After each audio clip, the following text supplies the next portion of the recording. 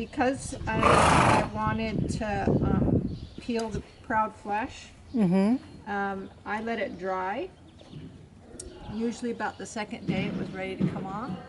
And I just, whatever edge was pulled up, I would just rip the whole thing off, take a dry, clean terry cloth towel, rub it all down till it got bloody again, and then put the Manuka honey back on it with the calendula in it, put the new gauze on top, and clayed over top of it again every 2 days, changed it out, never washed it. To get that whole area closed, it took about a year. But from the staph infection to the clean granulated tissue, it took about, staph infection was gone in like 2 days, 3 days, and it granulated in 10 days.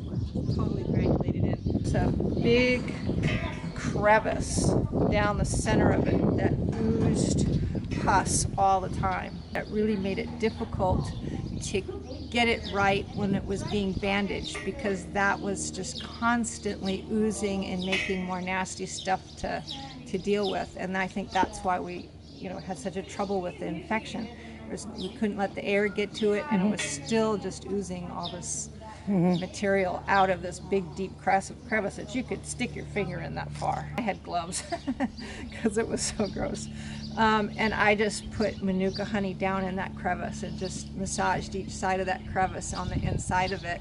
And then it was able to drain because it was still open, and then it had the clay on it that was drawing. The Manuka honey was really taking care of the infection and the staph.